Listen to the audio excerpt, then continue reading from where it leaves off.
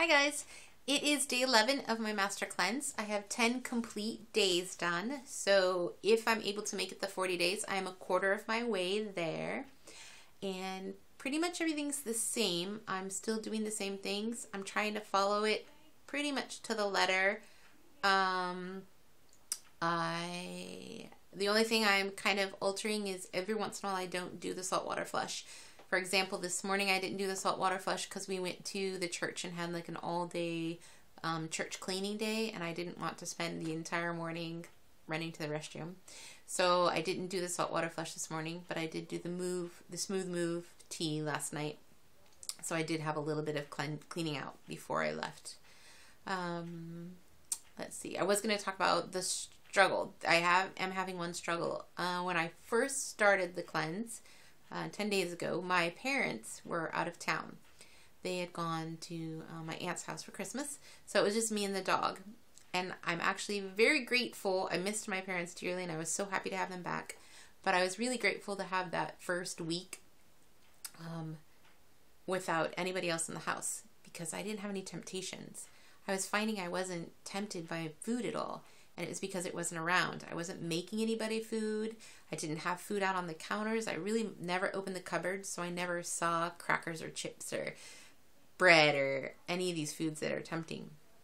And since my parents have been back, I've had the first couple days were a little bit of a struggle because I was making banana ice cream for my mom, and I was wanting to eat it. I made apple pie for my brother-in-law and sister-in-law. My nephew came, and I made apple pie for them, and I was finding like, oh, I want to taste that.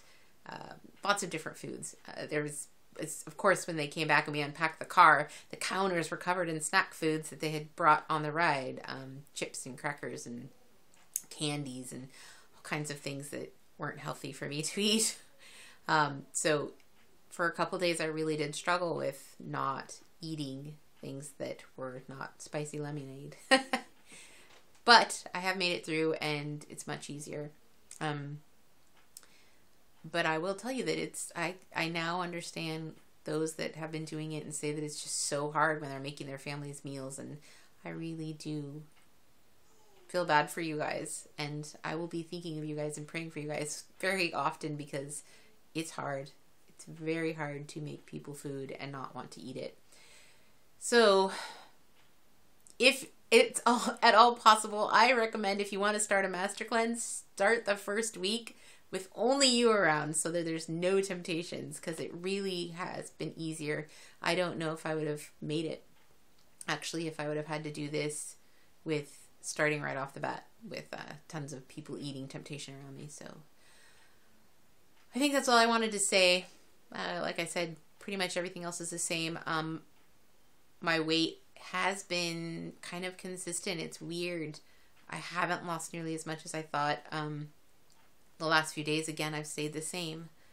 I had one day, I think, where I dropped a little, and that was it. And I don't know if it's because I'm on my period. Maybe that's why. I'm not sure. But I'm hoping that next week it'll start dropping. I keep praying. But I still feel good, and that's what's most important. I have energy. I'm not hungry. I mean, I feel really good. It's amazing to me that you can go 10 days on lemonade and have this much energy. So I will continue to keep you guys updated. I'm still going to try to do every other day. I skipped a day this week because we were busy yesterday and my nephew's here in town. So, but hopefully today's Saturday, so Monday I will plan on doing a video. Hope you guys have a good weekend. I'll talk to you later. Bye.